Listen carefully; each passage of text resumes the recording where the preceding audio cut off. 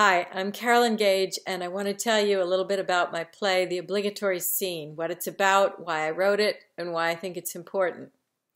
So The Obligatory Scene is a one-act play, and the title is actually a theater term for that one big scene that's absolutely essential in a play. Maybe it's the big murder scene or the big reveal.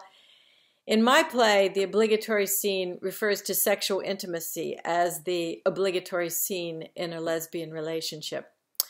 So the play is about a young lesbian couple who are having intimacy issues. It's a butch-femme couple. The butch is in law school and the femme is a graduate student in theater. It's got some traditional gender roles in the relationship. The butch, who's named Drew, is a survivor of child sexual abuse, and she's doing some deep late-stage recovery work.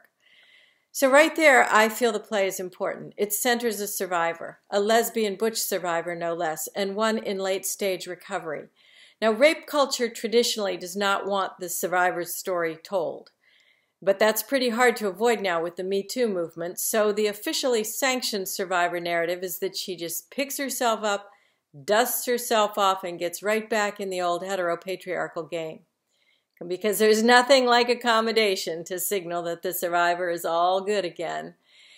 But of course that's not true. And what distinguishes late-stage recovery is, well, it's recovering. Going back and recovering the memories, recovering the history, recovering the stolen heritage, recovering the stolen culture, the community that's been lost. The names. Late-stage recovery is about making deep connections where there has been deep dissociation. So right there. In the play, Drew has arrived at a place in her recovery where accommodation is no longer good enough. She is interrogating the gender roles in her relationship and especially in her desire. She's looking at the connections between gender and oppression. What does it mean to say that gender is fluid when oppression based on sex is not? Robin Morgan said, quote, "If I had to name one quality as the genius of patriarchy, it would be compartmentalization, the capacity for institutionalizing disconnection." And I want to say that again because it is the genius of Robin Morgan.